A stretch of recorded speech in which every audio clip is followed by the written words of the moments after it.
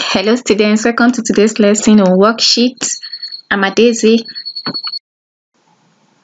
By the end of the lesson, the students should be able to open a worksheet, to be able to edit data on a worksheet, delete a worksheet, save data on a worksheet, format text, rows and columns. Now, what is a worksheet? A worksheet is a collection of cells organized in rows and columns.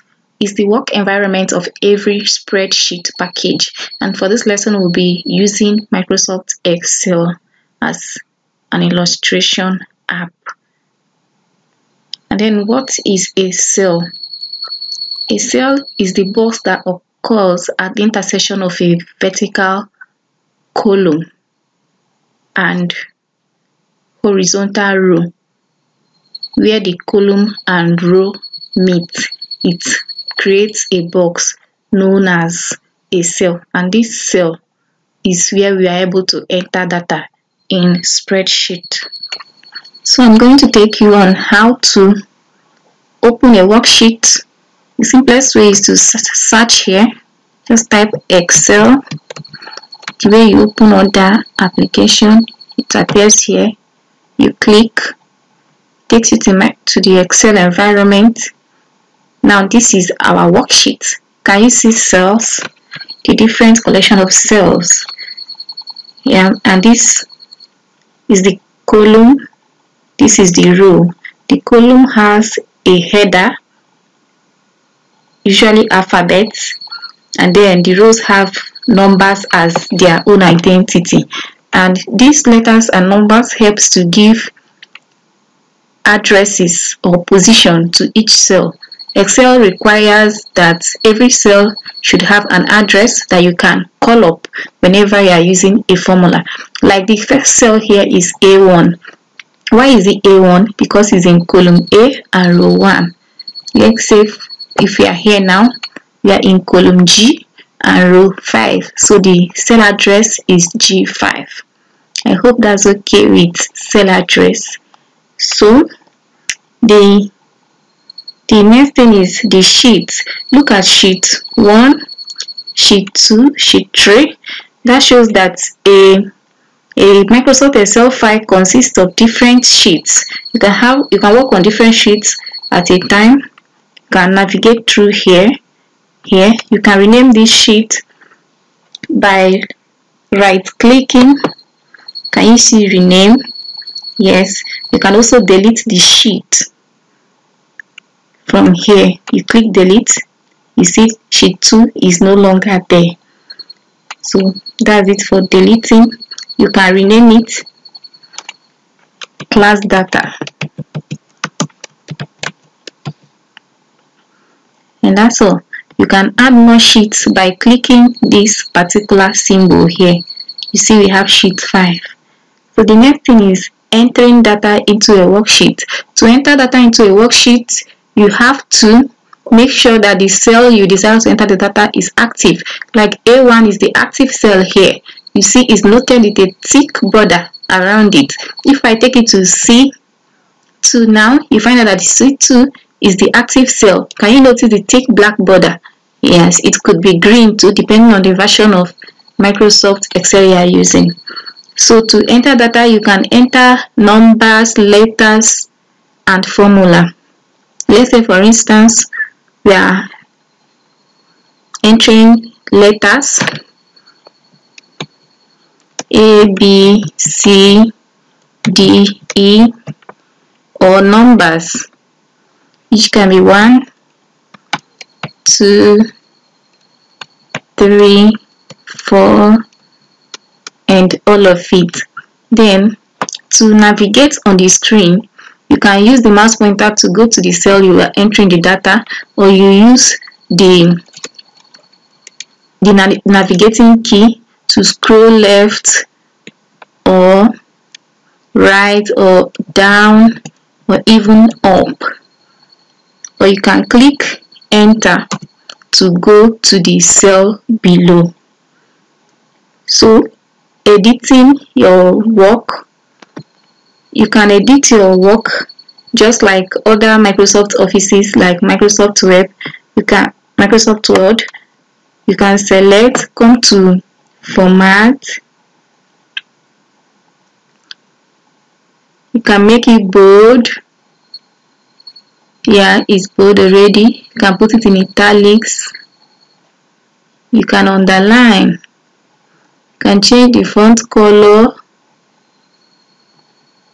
You see, you can also change the font size.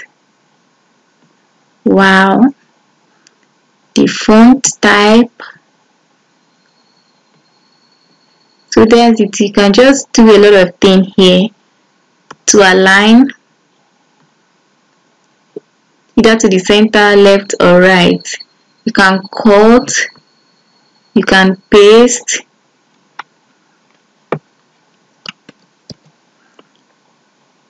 and others. So how to save data on a worksheet? To save data in a worksheet, go to File. If you are using 2010 version, if you are using other lower versions, you can go to Office button. So you see Save, you click it. Yeah, it brings you to File Explorer. File name, you enter any name of your choice.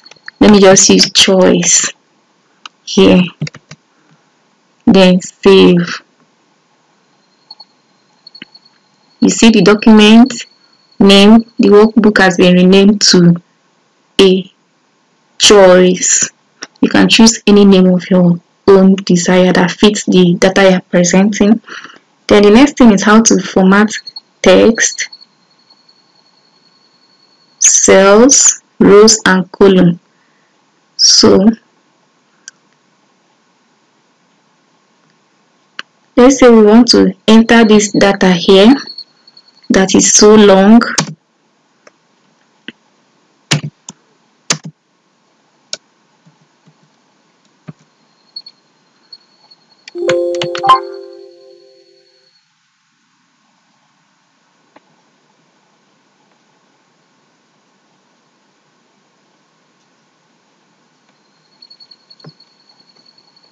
Let's say you want to enter this data here that is so long. I'm going to start by this.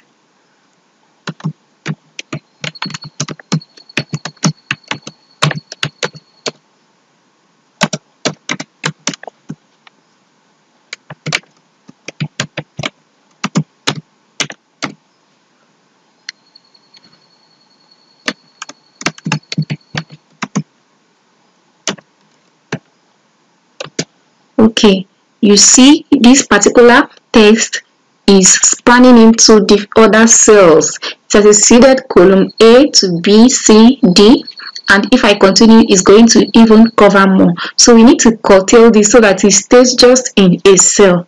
So what do we do? To make your text stay here, you can do that by increasing the size of the column like this. You take your mouse pointer to the column header, drag right to increase, or you drag left to decrease. Or you can also click wrap text. Can you see wrap text here? Once you click wrap text, it helps you to place it below. Once you get to the end of this cell, it will continue to align below instead of crossing to the next column. So that's it.